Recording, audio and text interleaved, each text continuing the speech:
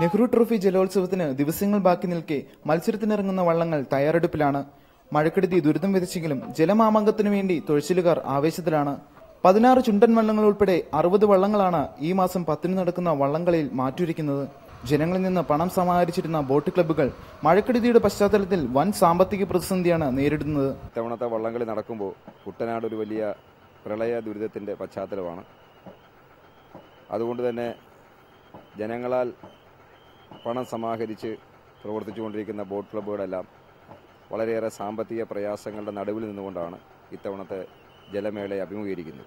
9 വള്ളങ്ങൾ മാത്രമേ ഇത്തവണ പരിശീലനം ആരംഭിച്ചിട്ടുള്ളൂ. തുഴയുന്നവരിൽ ഭൂരിഭാഗവും കുട്ടനാട്ടിൽ നിന്നുള്ള കർഷകരാണ്. ഇവരെ സാമ്പത്തികമായി സഹായിച്ചെങ്കിൽ മാത്രമേ പ്രളയം മൂലം പട്ടിണിയിലായ ഇവരുടെ കുടുംബങ്ങൾക്ക് നിലനിൽക്കാൻ കഴിയുകയുള്ളൂ. അതേസമയം കഴിഞ്ഞ വർഷത്തെ അപേക്ഷിച്ച് സ്പോൺസർഷിപ്പിലുണ്ടായ ഇടിവും വള്ളംകളിയുടെ തയ്യാറെടുപ്പിനെ സാരമായി ബാധിച്ചിട്ടുണ്ട്. ഒരു ദിവസം 1.25 ലക്ഷം രൂപയോളം പരിശീലനത്തിനായി വള്ളങ്ങൾക്ക് ചെലവ് വരുന്നുണ്ട്.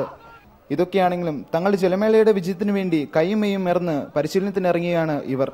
സാമ്പത്തിക പ്രതിസന്ധി ഇത്തവണ വള്ളങ്ങളുടെ പരിശീലനത്തെ ബാധിച്ചിട്ടുണ്ട്. എങ്കിലും ഇതൊന്നും മത്സരത്തിന്റെ ആവേശത്തെ ഒട്ടും കുറയ്ക്കില്ല.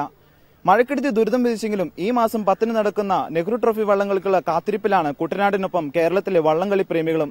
MSNൽ ആലപ്പുഴ, ഇന്ത്യാവിഷൻ.